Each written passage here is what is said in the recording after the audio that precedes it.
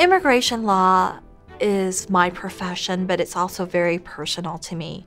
I immigrated to the U.S. when I was 5 years old as a refugee from Vietnam.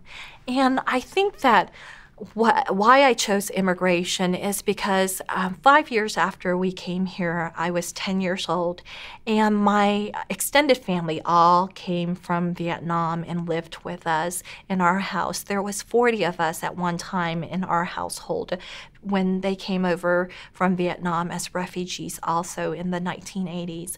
And part of my job was to help my parents navigate our immigration system, to help their brothers and sisters, nieces, my grandmother immigrate to the U.S. and also to obtain the proper documents they needed to remain in the U.S.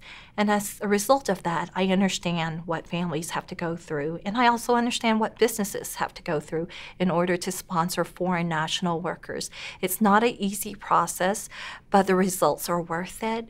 The contributions that immigrants make to the U.S. is essential to who we are as a country, and that's part of what drives me in my job.